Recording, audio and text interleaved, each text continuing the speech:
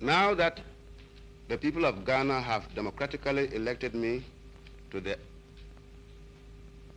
president, I call on all, in the true spirit of patriotism, to come together as one united country, determined to solve the many and difficult problems facing us.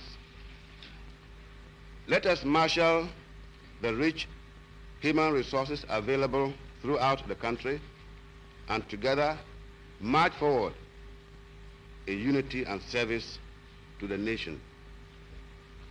All of us have a duty to work to salvage our shattered economy and regain the lost image and prestige of Mother Ghana.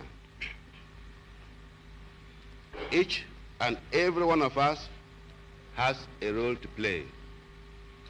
To this end, no sacrifice can be too great. No offer can be too little. As emphasized during the election campaign, my administration shall be based on discipline, probity, and hard work. I assure you that I shall do my best to uphold these principles. I will set the appropriate examples myself.